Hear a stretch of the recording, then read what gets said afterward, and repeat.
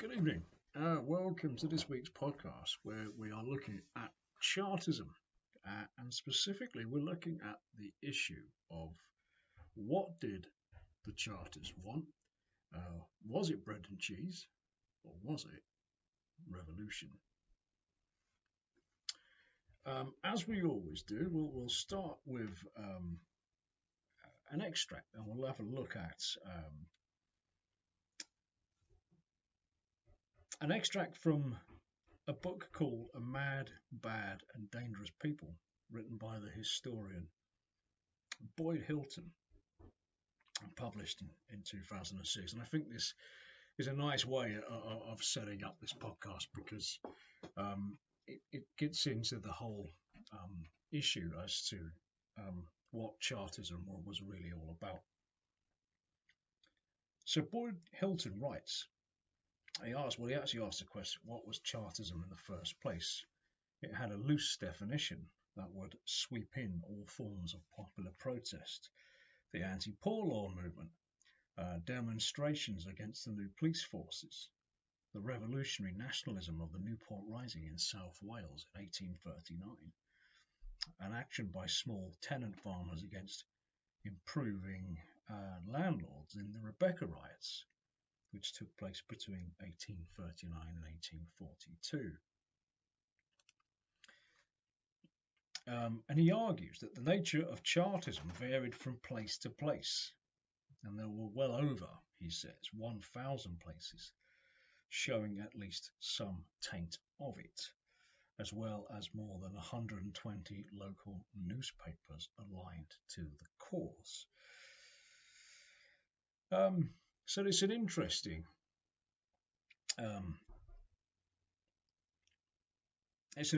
extract because it effectively is throwing up the question of the issue of how do you pin Chartism down? Was it simply about winning the vote, or was it to do with more broader issues, of economic issues such as unemployment, or in this case, as he says, frustration with the anti-poor law movement, and of course the Poor Law Amendment Act of 1834.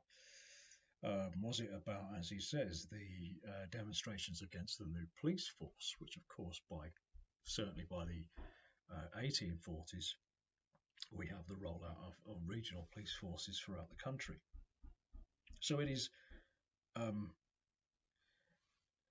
difficult to really pin Chartism down, and that's the purpose of this podcast, to kind of try to find a way into this debate, and whether or not Chartism was to at least to the rank and file membership a political movement that would ensure that the working classes could achieve better working conditions, that they could put food on the table and a roof over their heads, so hence bread and cheese. Or was it, some historians have suggested, a potential revolutionary movement? Now, so with regards to the causes of Chartism, just want to speak a little bit about that. So Boyd Hill gives us a nice sort of overview as to what Chartism was in different places to different people. But in terms of trying to identify the factors or causes that led to the emergence of Chartism by 1839, I think we can look at several things. Obviously, when you look at the key terms of the 6 points of the People's Charter, which we'll get to shortly, these are all political demands, and naturally, it is absolutely right to make a case that Chartism was politically motivated. This was the political aspirations of the working classes, and it was due in no small measure to the bitter frustration that had occurred as a result of the Great Reform Act of 1832, which, as we've discussed in lessons, um, extended the franchise, but in such a way that was tied to property, and whilst that enfranchised what we would call the middle and upper middle classes, it completely excluded the labouring classes. So the Great Reform Act of 1832 came as a bitter disappointment to the working classes, and there's no doubt whatsoever that that was one reason why the People's Charter was drawn up. But then, of course, you can look at other factors as well. I think the question is, why did Chartism become such a widely supported movement? Why did the petitions to Parliament gain millions of signatures? Why did it have such a huge following? And I think, as we've already discussed, the movement represented different things to different people. And there was certainly an economic motive to Chartism. Many of the rank and file members had joined the movement simply because they wanted better working conditions. So you look at the Factory Act of 1833, which again was a source of considerable frustration. And whilst it reduced the working hours of children between the ages of 9 to 12 to 8 hours a day, the effect of that, of course, was to create the relay system, in which there were 3 8-hour shifts for children, but which necessitated adults working longer shifts, working 16, 17-hour days. So the Factory Act came as a bitter disappointment for many workers. You then have linked to that, of course, the growing effects of mechanisation and industrialisation. There were the skilled hand loom weavers, of course, at the beginning of the century had been largely put out of work by the factory system, by the mills. They couldn't compete with mass production and mechanisation. So job security was a big issue for many working men. You then have the Poor Law Amendment Act of 1834, which was seen by many as a punishment. It was a punishment-based approach. It did nothing to look at the causes of poverty. And the workhouse system that it set up was incredibly harsh, and it would split families apart, and the whole notion of making the workhouses less legible. So the idea was that the conditions of the workhouses should not provide better conditions that an average family would be able to attain through their own endeavours. And so for many people, it was a measure of last resort, and it split families apart, and it was seen really as a punishment for being poor. It did nothing to address the underlying causes of poverty. You have, of course, there's no coincidence that, in my mind, that when you see Chartist agitation building up, particularly in and around the time of the Free Petitions in 1839 and 1842 and 1848, that coincided with periods of economic slump and high unemployment. There was, of course, connected to that, a series of bad harvests, particularly in the late 1830s. And add to that, of course, the Corn Laws, which was forcing up the price of bread. So all of these issues, a lot of them are economically motivated, and a lot of them, I believe, are significant factors in the People's Charter being drawn up. You've then also got the failures of the trade unions.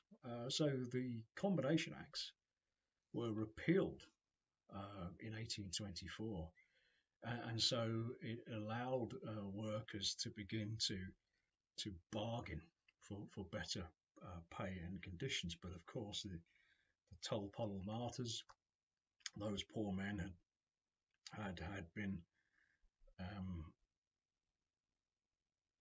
sent to Australia, deported to Australia for the crime, such as it was, of banding together and swearing an oath of allegiance to a union, which of course was deemed treasonous. And so that, in spite of the development of the grand national consolidated trade unions, that came as a bitter blow to the aspirations of many working men, that they would find a voice, a political voice, through the trade union system. And of course, the Grand National Consolidated Trade Union had all but folded by August of 1834. So that's another factor to consider when we look at the reasons behind the emergence of Chartism.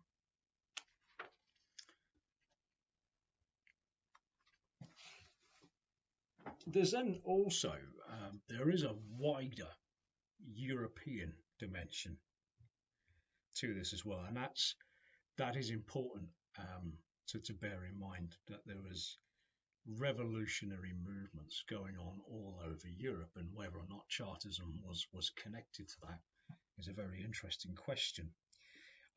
Now, some working knowledge, of course, of 19th century Europe would be really useful in being able to understand the wider context of what was going on. So in 1830 and 1831, the map of Europe looked very different to what it does today.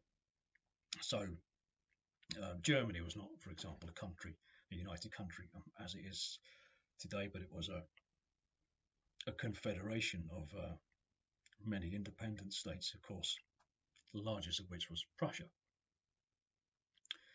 In 1830, there had been a series of uprisings in many of the German states, such as Hanover and Saxony, I beg your pardon, where there was some attempt to establish some type of loose liberal constitution. But these efforts, of course, it didn't really last. There was another revolution in France between 1830 and 1831. So the July Revolution in France in 1831 was the culmination of opposition to the rule of Charles X.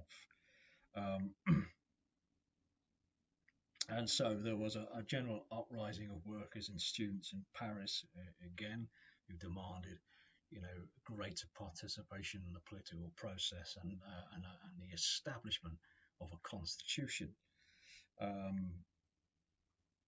And that eventually led to the abdication of King Charles II, and the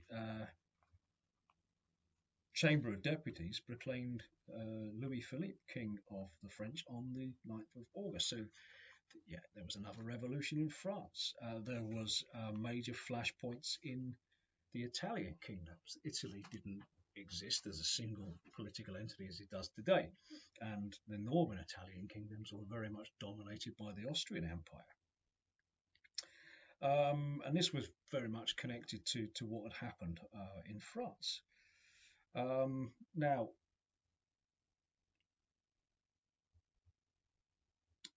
so the question is, all of this was this political agitation, a series of flashpoints and potential revolutions, and regime changes in Europe. Was Chartism, or can we link Chartism to the political upheavals that were taking place on the continent? And that's something we're going to come back to, because as we'll see, in 1848, during the time of the third Chartist petition, there was all hell breaking loose in Europe at the time. So that's really the debate, isn't it? Was Chartism politically motivated? Was it potentially revolutionary? Or was it more about working people trying to establish better pay, better working conditions, and bread and cheese on the table? So let's have a look at some differing perspectives. So I'm going to just go through some sources with you, which would give us an insight into perhaps the different motivations or the different factors which underpinned the emergence of Chartism. So let's look at people's living conditions first of all. Now, of course, before we do that, if we're talking about, if we are saying that Chartism was more about bread and cheese and living conditions and better pay and better working conditions, then obviously the reason the charter was drawn up and the demands that were made, as we'll see, such as the right to vote for every man over 21, the right for working men to be MPs, the idea is that the working class aspirations, economic aspirations, better pay, better working conditions, would never be realised in a parliament in which working people had no voice. So you can only begin to effect change when you gain a political voice, when you can hold the government to account. So a parliament comprised, as it was, mostly of the aristocracy still, increasingly the sort of more entrepreneurial and business classes, the MPs that had made significant strides up the social ladder, coming from these more commercial backgrounds by virtue of the Industrial Revolution. But nevertheless, this was still a parliament dominated by manufacturers, dominated by the landed aristocracy. So they are not going to enact legislation to benefit the labouring classes. The only way that the labouring classes could force a parliament into legislating for working class interests is if working class people could participate in that system. And that parliament was accountable to working class interests, and the only way that was going to happen was for working people to be able to vote and for working people to be able to become members of parliament. So that's just an important point to make there, I think. So although Chartism, when we look at the 6 points of the Charter, these are all political points. The idea is that by enfranchising working people, by allowing people to participate in elections, by allowing working men to become members of parliament, would ensure that working class interests were addressed in parliament.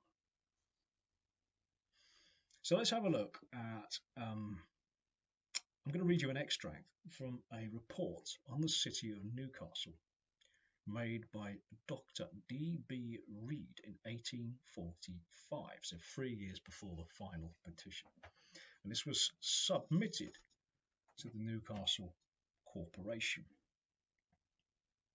And he wrote, "The streets most densely populated by the humbler classes are a mass of filth where the direct rays of the sun never reach.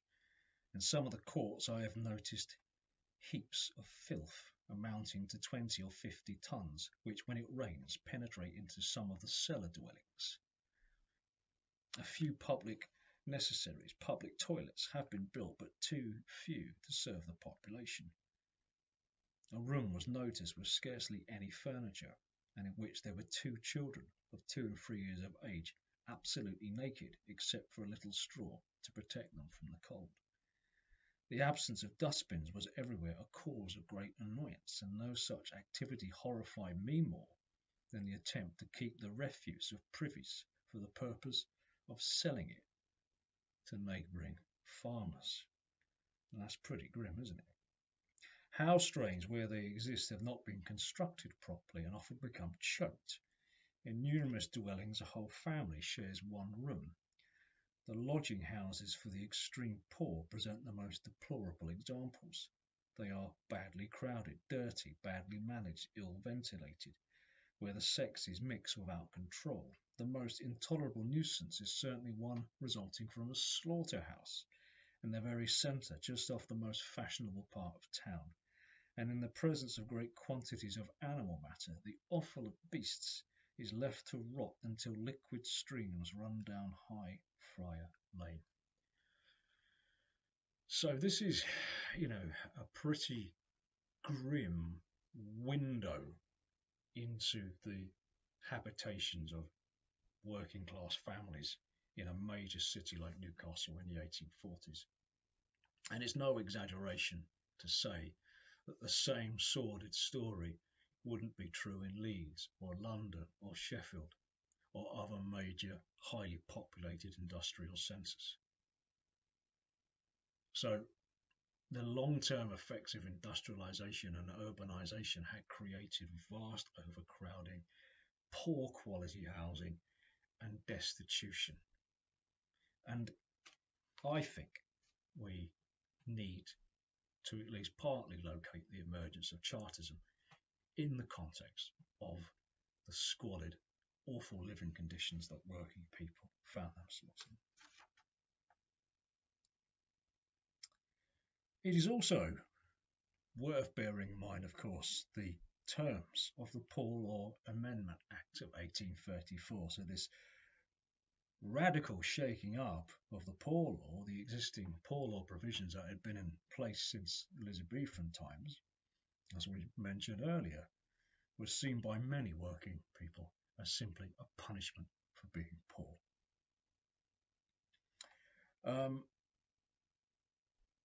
So, if you recall, outdoor relief, so financial assistance for the old and infirm, continued, but outdoor relief was abolished, for the able-bodied worker.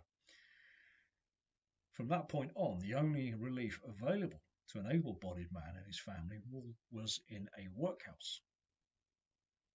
And conditions in the workhouses were, as we mentioned previously, were to be made less illegible than those of the lowest paid labourers in work. And this is the principle of less illegibility.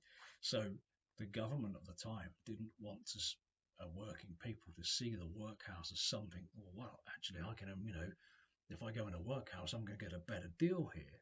We're going to, end up with better living conditions and better food. So the idea was that they would be made, I guess, deliberately harsh. So they were really only a measure of last resort. And of course, as we know, they established 7 classes of pauper or poor people who were to be kept separate within the workhouse.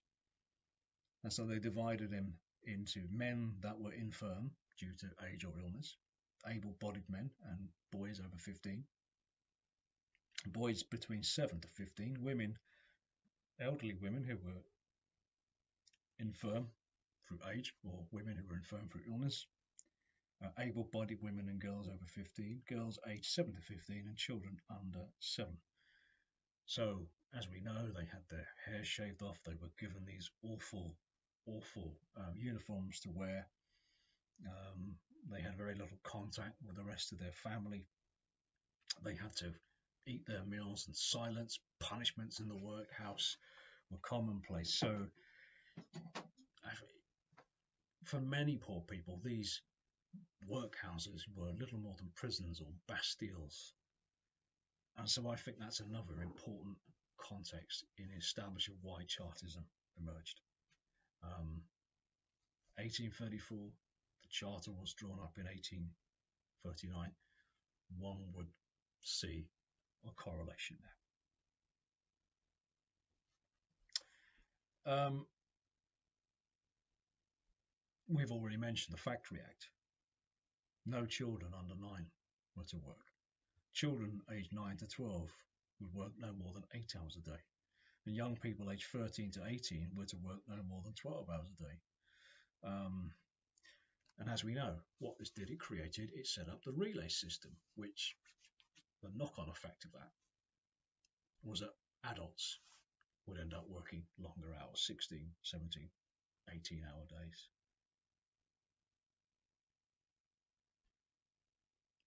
The last extract I'm going to read is from the novel Sybil by the future British Prime Minister Benjamin Disraeli. This was published in 1846. Disraeli would go on to become Prime Minister of Britain in 1874. And this is an extract from his novel. And it reads, "This is a new reign," said Egremont, "perhaps a new era. But say what you like, our Queen rules over the greatest nation that ever existed." "And which nation?" asks the young stranger, "for she reigns over two, between whom there is no intercourse and no sympathy." "You speak of," said Egremont, hesitatingly, "the rich and the poor. The aristocracy of England form at this moment the most prosperous class that the history of the world can furnish. It stands before Europe the most gorgeous of existing spectacles, and it governs the most miserable people on the face of the globe."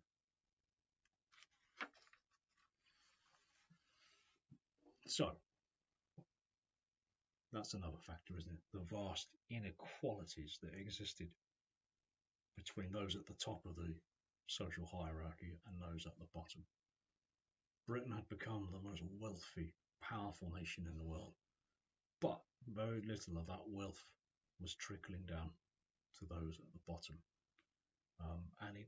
We're talking really about a grotesquely unfair, unregulated, free market capitalist system. And the only way, of course, for working people to do anything about that would be to have a voice inside Parliament. So, how did the Chartist movement begin? Well, simply put, in 1836, a London Working Men's Association was formed, put together by a group of London artisans, skilled workers, and trade unionists, as a response, of course, to the bitter disappointment that came with the 1832 Reform Act. The secretary of the association was William Lovett, who, of course, would be one of the moral force leaders of Chartism. The treasurer was Henry Hetherington, who was also a printer and a publisher. So in 1837, this London Working Men's Association presented a petition to Parliament calling for electoral reform. Now, a small number of radical MPs also showed an interest in this, and 6 MPs and 6 members of the association redrafted the petition as a parliamentary bill, so as a proposed law. In May of 1838, the draft was published under the title The People's Charter, giving the Chartist movement, of course, its name. Now, this was a deliberate play, of course, on the Great Charter, or Magna Carta, that was drafted by the barons way back in 1215. That had 63 points. The People's Charter simply had 6. So let's have a look at the 6 points of this People's Charter. Number 1, of course, was a vote for every man over 21 years of age, of sound mind, and not undergoing punishment for any crime. So, in other words, universal adult male suffrage. Not women, notice, not at this point. The next one was for a secret ballot. So, voting, of course, was done publicly on the hustings, and as a result, the people that were allowed to vote could be bribed and intimidated. So being able to vote in secret was seen as an essential, was seen to be, essential in underpinning a fair election. If people could vote secretly, then they could cast their vote from whoever they wanted. They wouldn't be forced or pressured into voting for someone they didn't want to vote for. The third demand was for the abolition of the property qualification for MPs. And that links in to the fourth demand, which was payment for MPs. And what these two demands would do, of course, would be to allow ordinary men of modest means to run as members of Parliament. Being an MP at that point was predicated on owning property.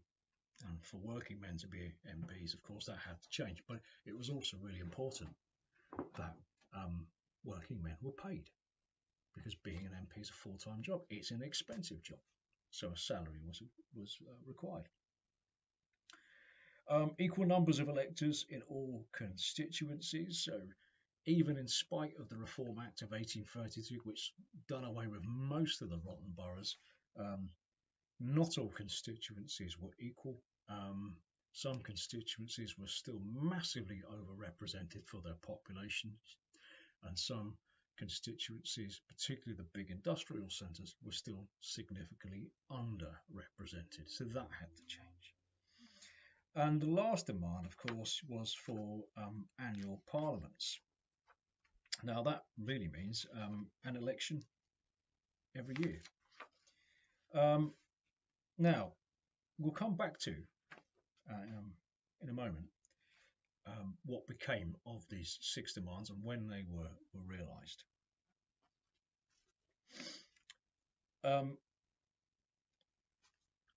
But in terms of the Chartist leadership,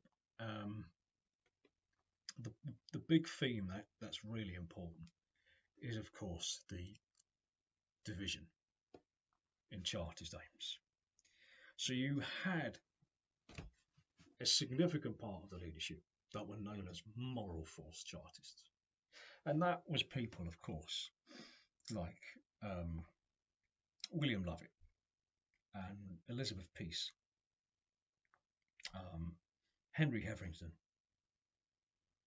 These these leaders believed that Chartism that should be a peaceful and legal organisation. It should seek to achieve its aims through speeches and pamphlets and newspapers to demonstrate that the working class voter was responsible. On the other hand, you had the physical force Chartists. These were the guys that believed that violence was justified, that militancy was justified, that the Chartists would have to use some type of force if they were to achieve their aims. And it's these Chartists that the government really feared. And it's these Chartists that give rise to the question, how revolutionary was Chartism? Was it simply about bread and cheese, or was it more about violent revolution? Now, the probably the most famous of the physical force Chartists was Fergus O'Connor, who ironically run the Northern Star, the Chartist newspaper, but he had made well, actually, he was imprisoned for publishing seditious material in 1839, and he made no secret of his desire for Chartism to flex its muscles and to become perhaps more violent if it was to achieve its means. So there was a division within the Chartist leadership of how the People's Charter was to be achieved. And many people, many historians have cited that as a potential reason for why the Chartist movement failed in the longer term, because there was for any organisation to be successful, everyone has to be on the same page, as it were. Everyone has to be pulling in the same direction, and if you're not doing that, if there are factions and divisions, then chances are that organisation, in whatever walk of life, is not going to be successful. Okay, so what you need to know, of course, was that there were 3 petitions. The 6 points of the People's Charter was put before Parliament on 3 occasions. 1839 being the first time.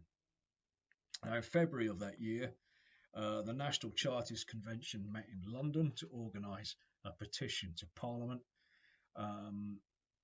Now, straight away, because of the divisions in the leadership, there was a significant split between, of course, those who wanted to induce a general strike. In other words, to encourage workers all over the country to down tools. And of course, those who wanted to achieve a petition through legal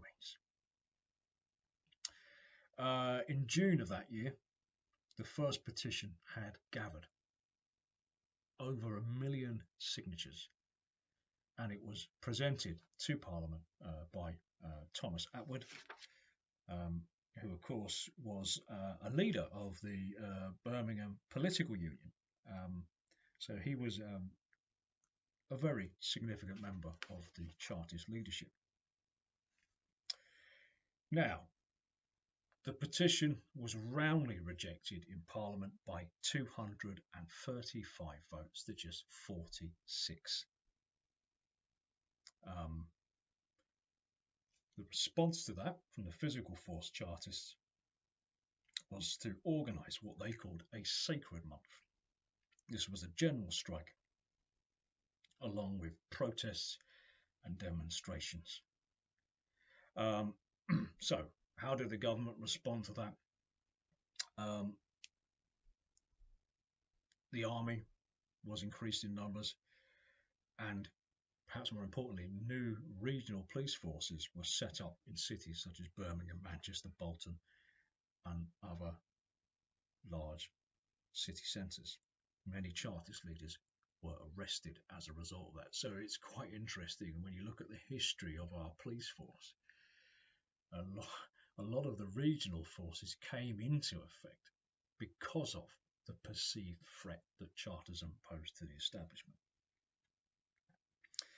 Now, with these Chartist leaders being arrested as a result of these protests and strikes and demonstrations, in November of 1839, this led to an event known as the Newport Rising. And this was an attack on the town by 5,000 miners, and it was led by a Chartist called John Frost. And the aim of this was to release a Chartist from jail who'd been put in jail in Newport as a result of the police and government crackdown on Chartist strike action.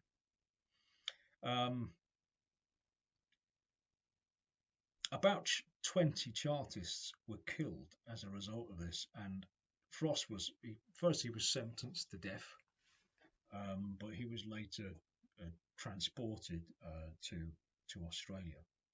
So what we see with the first petition, it was peaceful enough to start with, but when it was rejected and roundly rejected by Parliament, things got nasty quite quickly.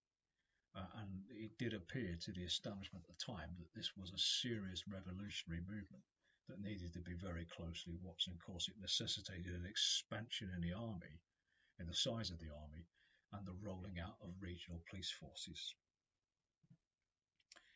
Now, the second petition was put before Parliament in 1842. And this time, a second Chartist convention got together. This second petition was said to be over 6 miles long and had over 3 million signatures, and it was carried down to Parliament in a procession of over 100,000 people. It was presented to the House of Commons by Thomas Duncombe and John Fielden. Yet again, as in 1839, the Parliament rejected the petition by 287 votes to just 49. So once again, it was roundly defeated in Parliament. So that was in May, in the spring. A few months later, in the summer of 1842, a series of industrial agitation began, known commonly as the Plug Riots.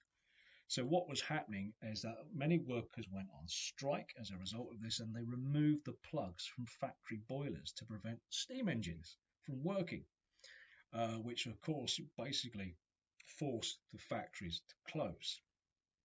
And now this was, the makings really of a general strike, and the whole the industrial area of the north was really brought to a virtual standstill. As a result, I mean, there was also, in addition to that, I should say, there was widespread rioting in cities and towns and cities such as Preston, Rochdale, Stockport, Bolton, Bury, and food shops were even looted in Manchester. Now, of course, Peel was in power at the time. His government responded very promptly. Troops were mobilised in the trouble spots, using, of course, the new railway system, which allowed the army to get up and down the country far more quickly. Hundreds of Chartist leaders were arrested this time, and order was promptly restored.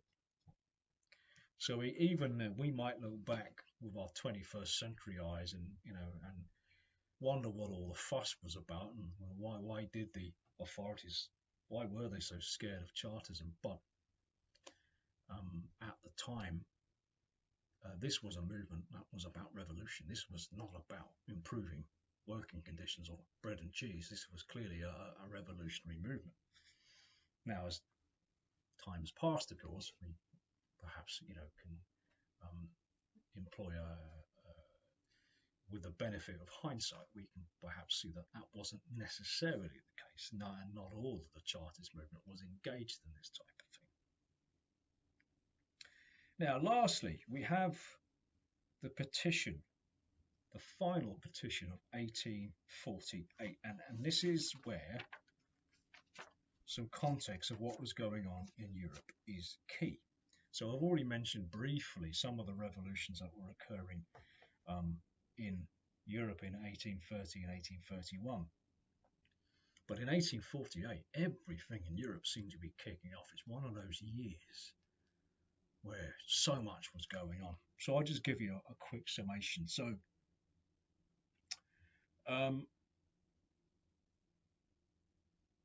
where are we? Yeah, so there was another uprising in Germany, in the German Confederation. So revolts had broken out in many of the southern states of what we today call Germany. There was a revolt in March of 1848 in Cologne, and by the latter part of March in 1848, there were widespread riots and demonstrations in Berlin, and around 250 demonstrators were killed. Again, as in 1830, there were many demands for a liberal constitution, and the king of Prussia, Frederick William, promised an elected assembly, elected by manhood suffrage. It met once, but was promptly dissolved. So nothing really came to pass there. There was another revolution in France. Of course there was. There's always revolutions in France. So the upshot of that was that there had been considerable dissatisfaction with the regime of Louis Philippe. And in November of 1848, after days and days of savage fighting in Paris, a new constitution was drawn up, which provided for the first time for a directly elected president by all adult males. So we see the emergence of the fall of the monarchy and the emergence of the Second French Republic. Okay, and the first president was Louis Napoleon, who of course was the nephew of the Emperor Napoleon, and he becomes the first president. So a massive revolution in France. The Pope, believe it or not, was overthrown in the Vatican, in the Papal States, but it was promptly restored. This is in the Italian kingdoms. Again, crucial point, Italy is not a single united country this time, it's 5 separate kingdoms. In northern Italy, liberal constitutions were also granted in Piedmont and Tuscany, which led to the formation of the Kingdom of Northern Italy in March of 1839, and a republic was also proclaimed in Venice. Now, at this point, northern Italy, of course, was dominated and ruled over by Austria. And eventually, the Austrians are able to reoccupy Milan, and they gradually gain control of northern Italy. And that wouldn't change until Garibaldi's march on Rome much later. So that's just a taste of what was going on in Europe in 1848. It was an explosive situation, so that is very important context when we look at the Chartists' third petition in 1848. Was it linked to the revolutions that were breaking out all over Europe at the time? Certainly the government at the time believed that it was. Okay, so in April of 1848, the Second Chartist National Convention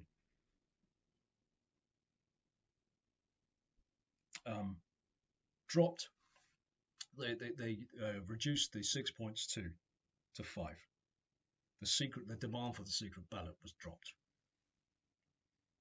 This petition, apparently signed by 6 million people, and a mass demonstration was planned for Kennington Common, and from there a mass procession to Westminster. Some of the speakers were urging revolution. Now, how did the government respond to this? Well, troops were stationed at key points around London. Around 150,000 special constables were sworn in. So there was a massive military presence, a massive police presence. Queen Victoria was evacuated from London to go to the Isle of Wight. In the end, it all was a bit of a damp squib. The meeting on Kennington Common went ahead, but there were no massive crowds as such. In fact, there is a photograph of this meeting. It was, again, photography was a very recent development, so it is one of the original news photographs that was ever taken. Many historians have speculated it was a miserable day, a cold April day, and perhaps the weather put people off from attending. The petition was actually found to contain actually fewer than 2 million signatures, and many of the signatures were actually forgeries. Even Queen Victoria had apparently signed the petition. So a lot is made that the third and final petition, although the government feared a mass uprising, it was probably less significant than the petitions of 1839 and 1842. Now, after that time, owing to a lot of Peel's economic reforms, particularly the repeal of the Corn Laws, the economy begins to pick up, and by 1851 we're talking about a mid-Victorian boom. There's the exhibition at the Crystal Palace, which is, showing off Britain's preeminence as the first industrial nation. And it's no surprise that when economic conditions improve, Chartism faded away.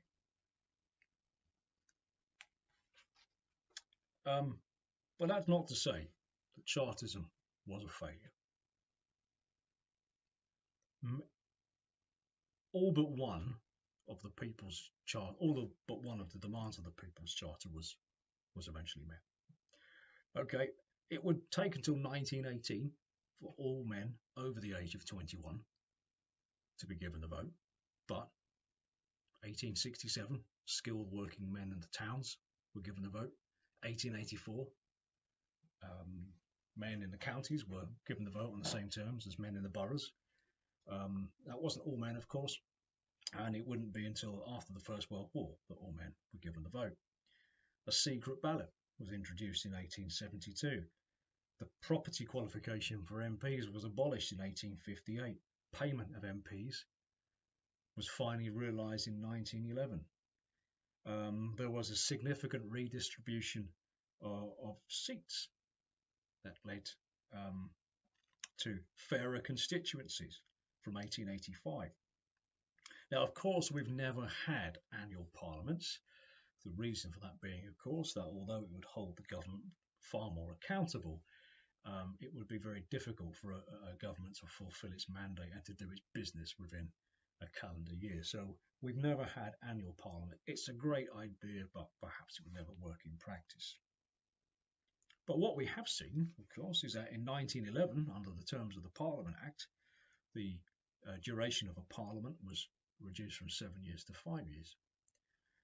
Now we have a Fixed Term Elections Act, which stipulate that a parliament must last for 5 years. But even that we've seen, in recent times, a snap election in 2017, an early election in 2019.